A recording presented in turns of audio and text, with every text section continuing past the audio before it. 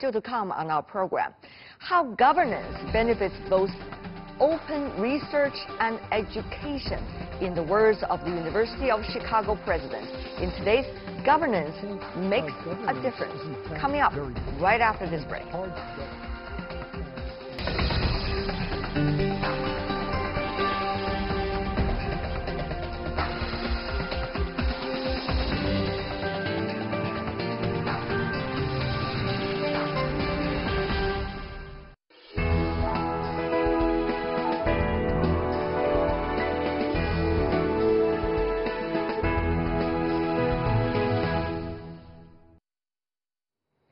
Welcome back. You're still watching World Insight, coming to you live from Beijing on CGTN. I'm Tian Wei. Global governance is indispensable because nations increasingly face enormous challenges that cut across borders and global in scale. Governance can benefit from education that hone in fresh talents and ideas. So in our special series today, Governance Makes a Difference, we get a chance to hear out some of the world's preeminent experts and scholars. Today, we have the president of the University of Chicago as the head of an academic institution with the most Nobel Prize winners. Robert Zimmer emphasized the free and open inquiry in the bedrock of research and education. Take a listen.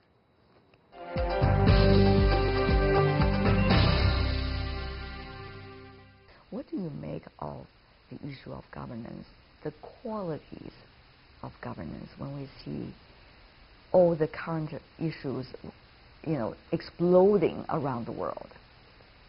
I think governance is in fact very difficult. I mean, it's hard to govern. And I think that one of the things we're seeing is the complexity that people face when they're in these environments. And this happens in large corporations, it happens in large governments, it happens in international governance questions, happens in universities.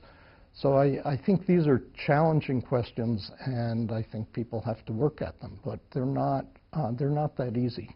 As an educator, how do you think the ideas about better governance can be also learned and cultivated in the young hearts and young minds on your campus?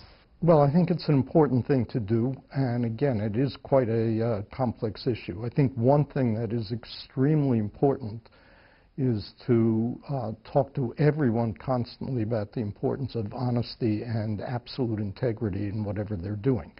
Now, honesty and integrity are a foundation, because one of the questions about governance is whether there is trust, whether people are going to believe that you're doing things that you say. Not everybody will always agree with you, but it's very important that people believe that you are saying what it is you're doing, and you're taking your actions in an honest way and in a way that's filled with integrity, even if they may disagree with exactly what it is you're doing. And I believe this question of trust is an absolutely importance, and the question of honesty is absolutely importance, and it provides a foundation for dealing with the complexity of governance, which, as I say, is very complicated and not simple. Trust and honesty, I did notice those two key words you just said. However, if you look at what we are having these days in the world, you notice that is exactly what is lacking here.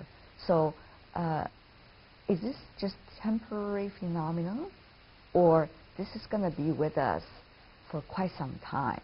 In other words, this generation is likely to be defined by this struggle about trust and also honesty. It's a little hard to say. I think, again, if you take a long view, you see these questions arising, they become more intense, then they become less intense. So as somebody who grew up as a student in the 1960s, it's a very tumultuous time around the world. Exactly. And how did you guys survive? Somehow here we are. And so, you've seen periods like this before. They can't have different qualities because the problems are not the same, but this sense of needing trust is very important. But it can also be a question of, do you agree or disagree with the policies? So what I'd say is honesty and trust are not the only thing, but they form an absolute foundation without which everything becomes more difficult. But what about building trust in America? You've been addressing this issue, Mr. President, to your students over the past few years. Is there a way to do it? One of the things that we've been emphasizing to our students is the importance of actual meaningful discourse, which is that when you have somebody who disagrees with you, it's important to both understand what they're saying, but also to accept the fact that people can disagree with you without being evil. It's one thing to say, I disagree with you and think you're wrong. It's another thing to say, I disagree with you and therefore you're evil. And I think a very important feature is to have students understand that not all arguments around a certain issue are going to point in the same direction. The world's a complicated place, and you need to allow for differences of opinion, which are inevitable and, in fact, important for coming to reasonable conclusions.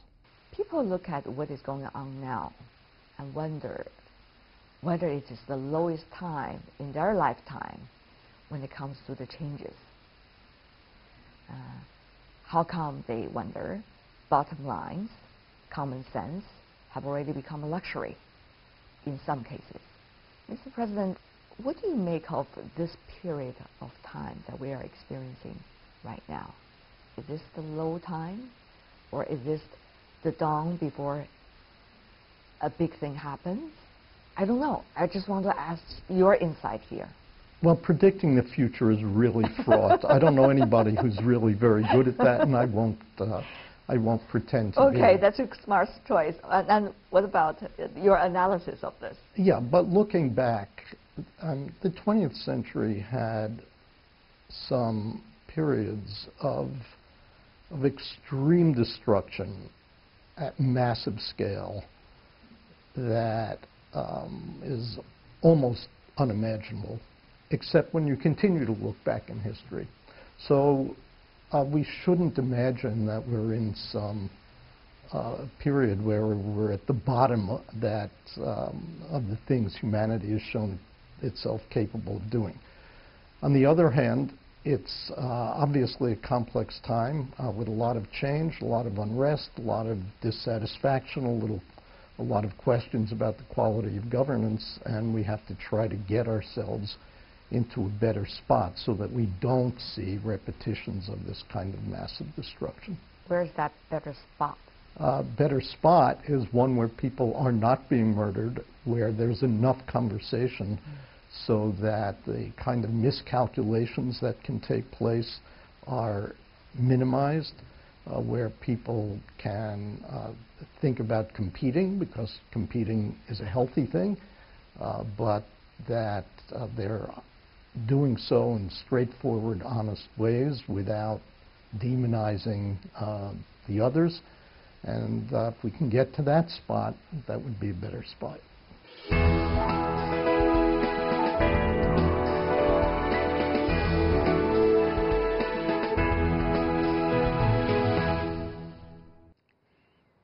Amid China-U.S. trade tensions, Mr. Zimmer, the president of University of Chicago, sent a university-wide email this June in which he stressed the University of Chicago would keep its commitment to support international students and academics. He continued to encourage interactions in science and technology and cultural exchanges among campuses around the world. During his visit to Wuhan University this June, he said his university would still welcome Chinese students and scholars. He said international engagement would go on despite difficulties. Let's listen to another part of our interview with the University of Chicago president.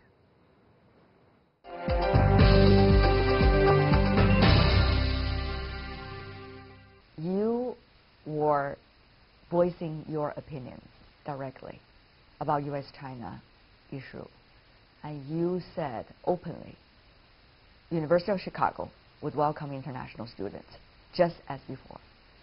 Now, how much does that take political guts to be able to say it? I think it's honestly pretty straightforward. It's been something that the university's believed in for a long time. We've made a very big effort recently to do yet more of it, and we had a very clear path, and we're committed to the path.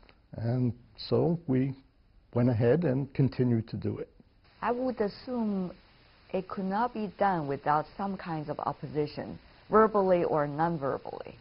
Not really. I think there's a degree of question in the United States, I think, as everybody knows, about the relationship, particularly with China. There are issues around evaluation of various immigration policies and so on. So there are definitely things in the air that raise a lot of questions. But when you have a very clear view of what the nature of your education is about, what the nature of the research environment that you want to create is, and you see the absolute importance of being open and welcoming to people from all countries, it becomes easier to know what to do. When you think about issues as extreme as decoupling, how much does that impact your understanding of the potential of, state-to-state relations and also educational cooperation? Well, when we began doing more in China and having more Chinese students come to Chicago, this goes back now over a dozen years, honestly, we knew that there would be times when the U.S.-China relations would be better, there'd be times when they'd be worse. These are two big, complex countries with a lot of interests in common and a lot of competitive interests. And so it's just inevitable that there'll be times when things are better and worse. We're a long-term institution. We take a long view. Our research programs take a long time. Our education programs take a long time. And so we need to be focused on what it is we can do, which is provide outstanding education and a great research environment. What do you think it might be some of the things the University of Chicago could tell, the stories to the others in your country or elsewhere about what should be the real essence of things when it comes to cooperation, Mr. President? Yeah, I think there are several things. First of all, people actually need to understand what's going on in the other country much better. If you're sitting in the United States and you look at China, you've got this massive transformation, and people in all sorts of disciplines studying all sorts of things are going to and should want to simply understand, how do you think about that? What can we learn from it? What can the world learn from it? How does one reflect one's assumptions about how to do things based on this? Where is China succeeding? That provide lessons to others. Where is it not succeeding and doesn't provide lessons? So there's a lot to learn from understanding this, and it's so important. Likewise, I think there's an enormous amount to learn for Chinese students and faculty coming to the United States. So I think just from the point of view of providing a good education and a good research environment, these exchanges are exceedingly important. On the other hand, I think they obviously also have a long-term benefit to societies, understanding each other and ultimately figuring out how to work together well over time. Mr. President, the University of Chicago is well known worldwide for churning out the best talent in the academic world. If you look at the number of Nobel Prizes winners that were originally or related to the University of Chicago, it's the biggest possibly. So how do you look at the quality of academic research, basic research, and as a president of the university, how much do you have to put into the long-term thinking about basic research?